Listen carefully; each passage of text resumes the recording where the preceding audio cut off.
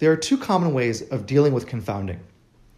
The first is stratification, which is relatively easy, and we'll come back to this on the next slide. And the second way is conditioning, which involves regression. We won't be covering regression in this context in LHS 610, but I encourage you to consider taking a course in linear regression or logistic regression, which will help you figure out how to account for multiple factors when you're looking at a relationship between an exposure and an outcome. And when people say in scientific papers, we found this association adjusting for these other factors, they're really referring to conditioning or to regression.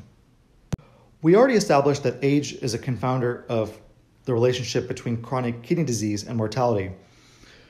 So how could we do a stratified analysis that would give us a better answer of whether chronic kidney disease itself raises your risk of death?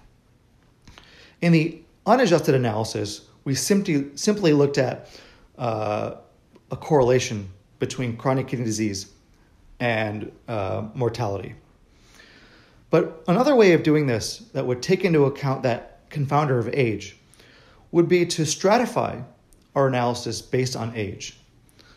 An example of a way to do that in this data would be to look at the relationship between chronic kidney disease and mortality for each decade of life. So again, if you didn't take into account age, what you'd actually find is that the people who have chronic kidney disease on average are older than those who don't, and therefore it looks like these people are definitely going to be at higher risk of dying.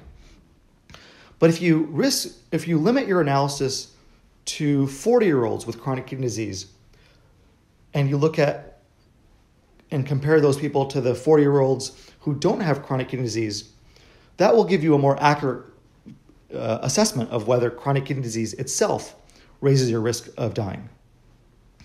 And so similarly, you could do that for each decade of life. So you could look at 30-year-olds, 40-year-olds, 50-year-olds, 60-year-olds, 70-year-olds, 80-year-olds. And what you might find is that in some decades of life, having chronic kidney disease does raise your risk of death. And maybe that risk is actually different in different decades of life. And so it might be true that if you're looking at 80-year-olds, chronic kidney disease doesn't raise your risk of death by that much because the risk of death is already higher based on people's age. So I'm not saying that that's true. I'm just saying this is how you might approach the analysis and would be, how you would look at this. In the earlier example of smoking and coffee causing heart disease, you could look separately at the relationship between coffee and heart disease amongst those people who smoke and amongst those people who don't smoke. And that would be a way of using stratification to deal with confounding, to give you a more representational answer that's actually more likely to be true as a measure of that association. Note that one of the limitations to stratification is that you can only deal with observed confounding, which refers to confounding that's related to a variable in your data set. You can't deal with unobserved confounding using stratification alone. And unobserved confounding refers to confounding that's related to a variable outside of your data set. And we already referred to an example earlier in the example of whether starting a diet results in weight loss. Because many of those factors that are true in someone who starts a diet, like increased exercise, increased motivation, other things they might be doing on the side to try to lose weight that aren't part of the actual diet, those variables are not going to be in the data set. And so those variables put you at risk for having unobserved confounding that give you a false picture of the relationship between starting a diet and losing weight. Let's take another look at confounding and what its effects can result in. So, surgery and lithotripsy are two ways of treating kidney stones. Based on this first chart, tell me what you think is the more effective treatment.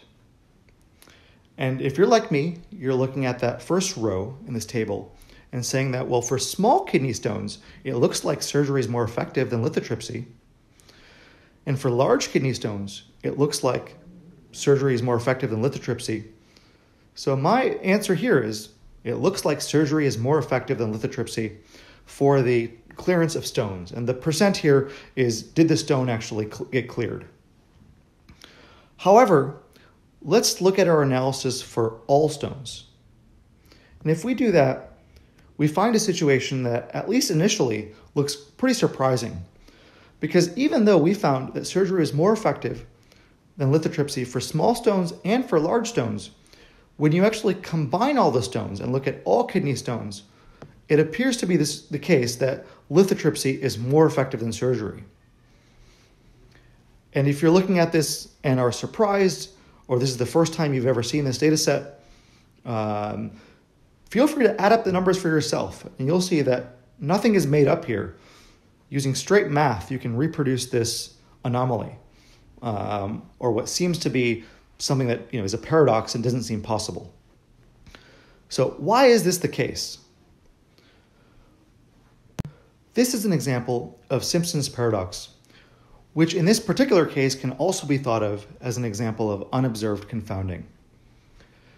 When we looked at that second analysis, which included all kidney stones and the rate of clearance after surgery versus lithotripsy, that was in many ways an unadjusted analysis.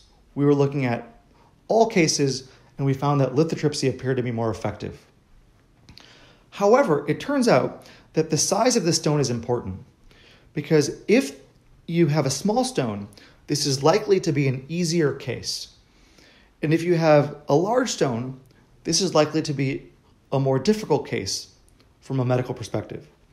And when surgeons come across easier cases, they feel like they don't want to expose people to the risk of surgery. So let's first try lithotripsy. And when people come across, or surgeons come across a more difficult case, which is a larger stone, they don't want to risk putting a patient through two different procedures, because if a lithotripsy fails, they're going to have to treat this stone surgically.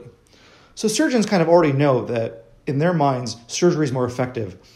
And the way they're practicing, they're only doing surgery on those people who they perceive are going to be more difficult to clear with a lithotripsy alone. So even though the truth is that surgery is more effective than lithotripsy, it turns out that lithotripsy is more commonly used in easier cases, and surgery is more commonly used in harder cases with larger stones.